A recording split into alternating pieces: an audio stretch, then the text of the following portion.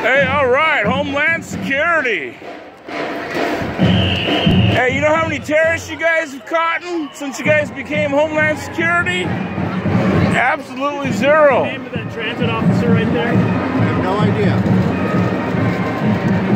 So, you know how many terrorists you guys have caught? What was that, sir? So, you know how many terrorists you guys have caught since Homeland Security became a entity?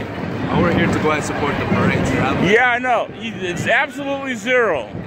Homeland Security's never caught a terrorist. That's the main reason why they came into effect. If I had a business that required and I did my business the way you guys do yours, I'd go bankrupt. I see. Yeah. Good night. So, is it true that they don't allow people that have an IQ over 30 to be Homeland Security? Is it? You know what? What's your name? See, look at that. You don't even know what your name means.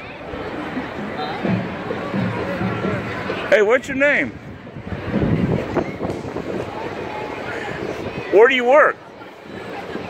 I know you don't work in Portland. Where do you work?